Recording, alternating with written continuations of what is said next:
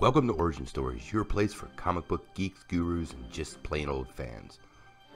Oh boy, the wheels keep on turning. So I wanted to give this news story some time to settle in case we got any more information, but let's go ahead and dig in. As many of you know, 20th Century Fox has been up for sale and Disney had a pending offer. Comcast came back about a week ago and hit them with a significantly larger offer, leaving many of us fans worried. So this morning we wake up to some good news. Turns out 21st Century Fox has now agreed to an improved offer from Walt Disney worth $38 a share, up from $28 a share agreed upon last December. This is about $3 a share over what Comcast was offering just last week. So the new offer from Disney is at about $71.3 billion and is a 50-50 stock and cash split, according to the Wall Street Journal. In a press release, Fox actually called the deal superior to the one Comcast made last week. Now, when it means they accepted the deal, it means they're taking it to their board. It doesn't mean they've signed off on it, and it doesn't mean it's absolutely going forward. But we're now getting to the point where we're running out of time, and they're going to take the best deal that's on the table.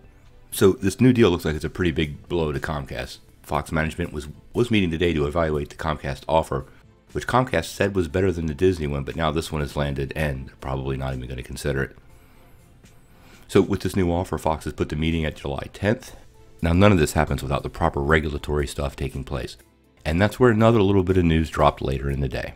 According to the story over on Bloomberg, Disney is really close to wrapping this up, and the Justice Department is set to approve the deal in as soon as 2 weeks.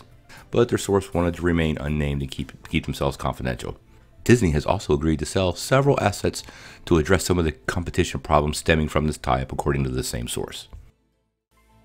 So with the improved bid and this information from Bloomberg, that suggests that the Justice Department is ready to sign off, I can't imagine that the Fox board won't agree to the new deal on July the 10th. It does look like this is finally going to happen, so it's almost time to celebrate. What do you guys think? Are you glad this is finally ironing itself out? And are you happy about the Disney takeover? I know for us comic book guys, it's all about X-Men and Fantastic Four, but this is a little bigger than that, so tell me what you think in the comments below. If you like this video, make sure you press like, click subscribe, and if you don't ring that bell, you won't get any updates. Peace.